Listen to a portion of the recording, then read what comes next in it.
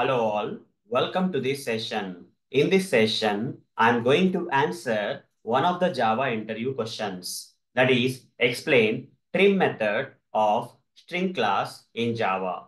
Let me answer. String class in Java has a lot of predefined methods where trim method is one of them. And using the trim method of the string predefined class, we can remove the leading and trailing spaces of the given string text. If there are some leading spaces before the given string, and if there are any trailing spaces after the given string text, we can remove them using this trim method.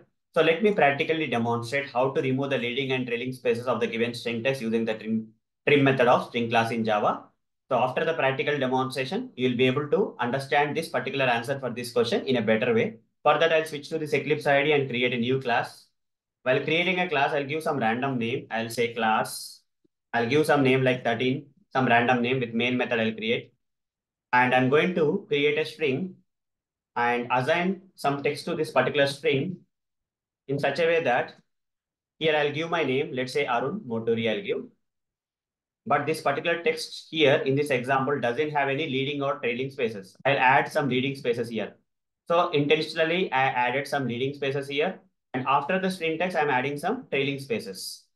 These are the leading spaces. These are the trailing spaces. If I directly print the string as it is without trimming it, if I print this str, the string text Arun space Moturi will be printed along with this leading and trailing spaces. Run this code, observe that without the trim method as it is with the leading and trailing spaces, the string text will be printed. But what if I want to trim this leading and trailing spaces before printing? For that, what I'll do is I'll use this object reference of the string class and call trim method.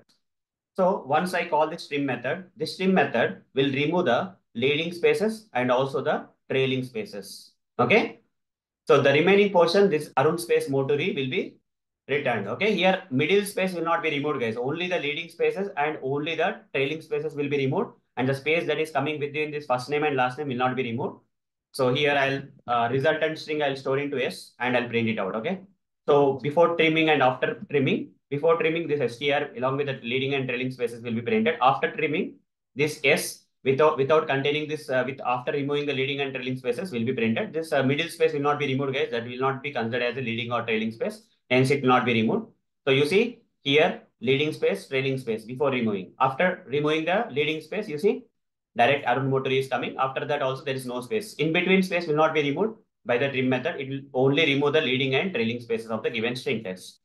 Hope guys you got the answer for this question with practical demonstration. Explain trim method of string class in Java. Using this one of the predefined methods of string class, that is trim method, we can remove the leading and trailing spaces of any given string text. So that's all for this session. Thank you. Bye bye.